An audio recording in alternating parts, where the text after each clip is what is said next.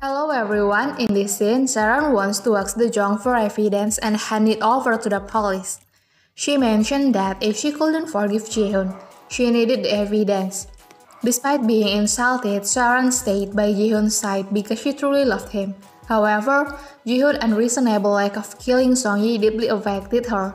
Seran realized that she had been crazy about Jihoon without knowing that he was the one who killed her daughter, and she felt like a fool. Then, Aeja asks if reporting Jihoon to the police would bring Songyi back to life. Aeja suggests that Seran should let it go and reminds her of all the crimes she has committed in the past. Seran had once pushed the Jong off a cliff and switched the Jong's baby with her own. This action landed Seran in prison, but Jeguk managed to get her out. Aeja emphasized Jeguk's power and questions if Seran is capable of handling someone like him.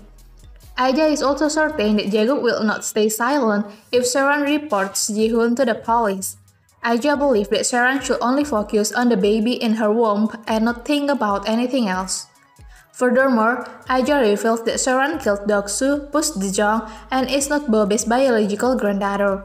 These are all secrets that must be kept hidden and not revealed. According to Aeja, there are many other things to consider and prioritize over reporting Jihoon to the police.